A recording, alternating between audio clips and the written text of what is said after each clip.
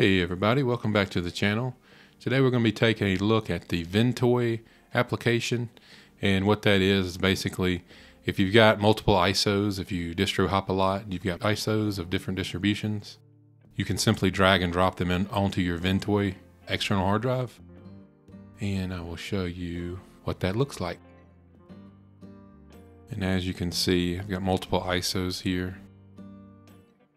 And all I've done is basically download them and drag and drop them onto my Ventoy. It does use two partitions. One will be the EFI, and then the second one, Ventoy. This is where you actually can drag and drop things onto. You don't want to use the EFI. That's just to allow the USB drive to boot. And this would replace the need for an etcher or a Fedora media writer. It basically could be like an archive of ISOs that you could just have on an external hard drive. That's kind of how I use it. And to get started, we're just going to download the Ventoy Linux tar GZ file. And it's going to pull up SourceForge, and we'll just grab this one. And I've already downloaded this, so let that download, and then we'll continue from there.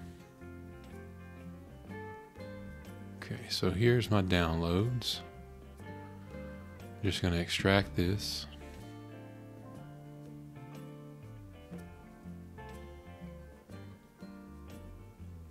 We're looking for the Ventoy web file. So out in this empty space, I'm just going to right click and open a terminal. You can do capital Vin. And then I just tab the rest of the way. Press enter, put your password in. And then what this is doing is it's running a web server. So it tells us to open a browser and visit this link here.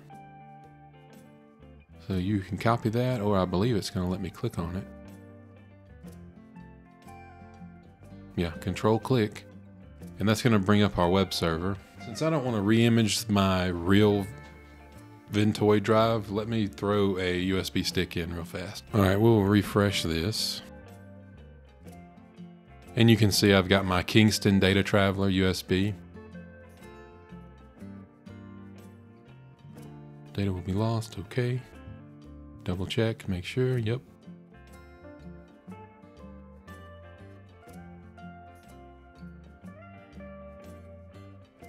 Congratulations, Ventoy has been successful.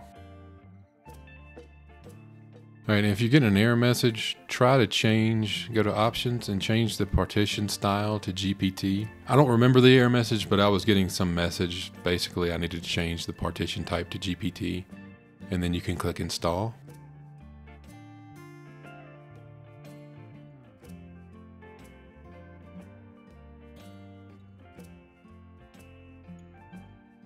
And that did complete.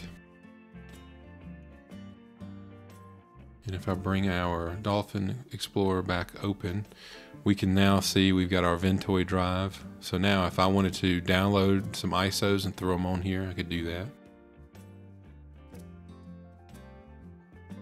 Here's two. Let's copy those. Paste them in here. You can make a folder structure. On my main Ventoy device, I've got a folder named ISOs. And during the boot process, Ventoy does detect those ISOs within that file structure. Alright, so once these finish copying, I'll go ahead and restart the computer, and I'll get to the boot menu and I'll show you what it looks like from the boot menu side. While we're waiting on this to copy, before you restart, go ahead and make sure you close down this server with a Control-C, or you can just close the terminal. So all I had to do was get to the boot menu, and now I can select the two ISOs that we copied. So we'll go into Arch.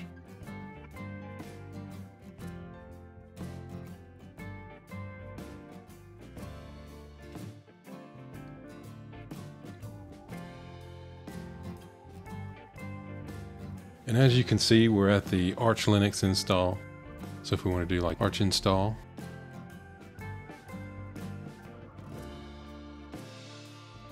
we could run through the Arch install without having to write the ISO to a USB stick.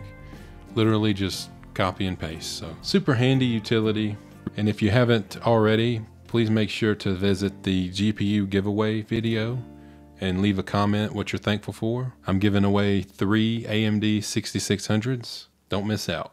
And that's going to do it for today's video. I hope you found the video helpful and informative. If you have any questions or comments, please leave them in the comment section below. Also, please don't forget to like and subscribe. Thanks for watching, and I'll see you in the next one.